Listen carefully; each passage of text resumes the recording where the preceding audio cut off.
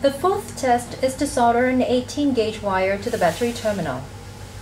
First, we have to apply flux to the terminal piece. Now, feed wire onto the tip. Pre-tin the tip of the terminal piece. Now, we apply flux to the wire.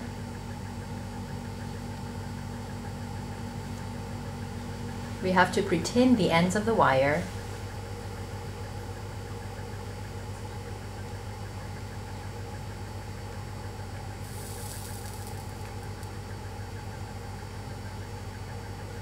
Then pre-tin the tip and make the solder connection.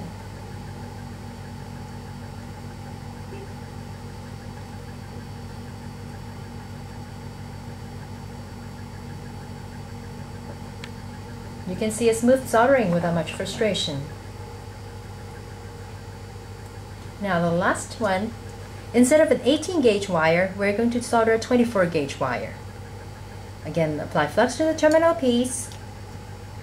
We have to pre-tin the terminal piece.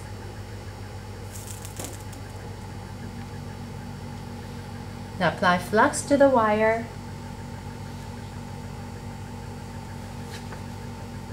Pre-tin the tip for tinning the ends of the wire. Tin the tip again. And make the connection.